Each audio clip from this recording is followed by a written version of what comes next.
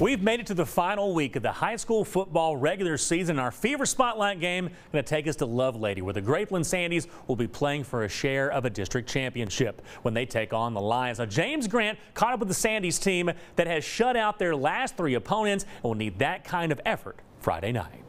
6 points last 4 games, and it was because one guy was out of position. And then we cleaned that up, and we tackled well, we flew the football, we played good team defense, and it's really paid off for us. You heard that right. Grapeland's defense has allowed just 6 points over their last 4 games. Ever since the Sandies' 41-36 loss to Overton at the end of September, they've been on a mission. That loss came at the right time for us to fix some things and hopefully for us to stay hot and keep winning some games. Grapeland head coach Jordan Wood, who's in his 4th season at the helm, says the Sandies have been bitten by the injury bug the last few seasons, but knew they were a lot better than their record indicated. They're 7-2 heading into their regular season finale at Lovelady. A turnaround, Wood says, has a lot to do with his players not just staying healthy, but more importantly, establishing a winning culture. I think we have 2 dead ball penalties on the year going into week 10, and I think we have mid to upper 20s against us of people retaliating, doing things,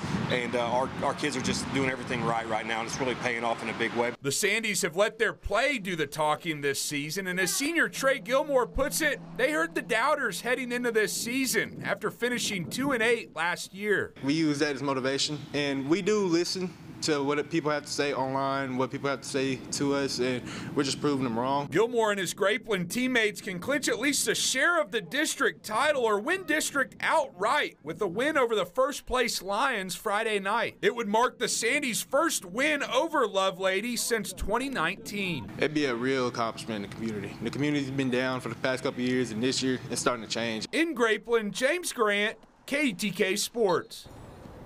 And it's our Fever Spotlight game. The district title on the line in Lovelady as the Lions take on those Grapeland Sandies. Kickoff will be at 7 Friday night from Lions Stadium in Lovelady.